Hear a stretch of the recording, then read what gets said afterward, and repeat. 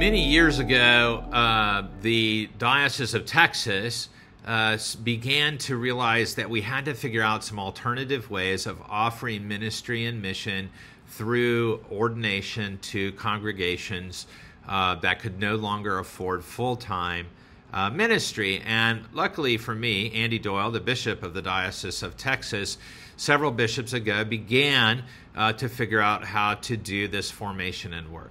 Just recently, I visited one of these small congregations in a small town, several hours, well, I guess an hour outside of Houston, and I want to share what I saw.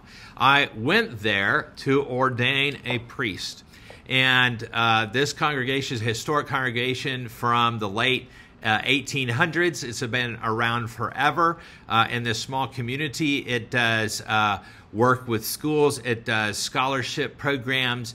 It has a footprint of providing space for people. They've just redone their parish hall to provide more a nice meeting space for groups in the city.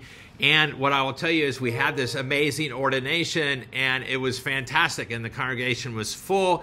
It was diverse, with literally all kinds of people, and clergy from the surrounding area came and supported this congregation. And what a sign of hope, right?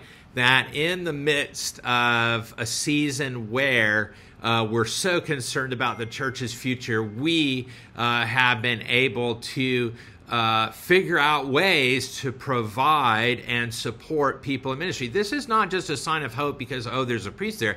This is a sign of hope because we believe in lay-led, clergy-supported ministry. And what we're able to do through our training of clergy is to provide in these small town communities a ministry that supports through sacramental life, through prayer and worship, people who are sharing what they have, doing the good work of spreading the gospel through action and doing good works. And as the Hebrews remind us, this is such a core part of what we do as Christians. So I hope as you look and consider hope wherever you may find yourself this week, that this might be an inspiration to you, and perhaps God is calling you into some form of ministry in a small community to do this work. Find the hope that is around you. For one of the greatest gifts I've been given as a bishop is to, week after week,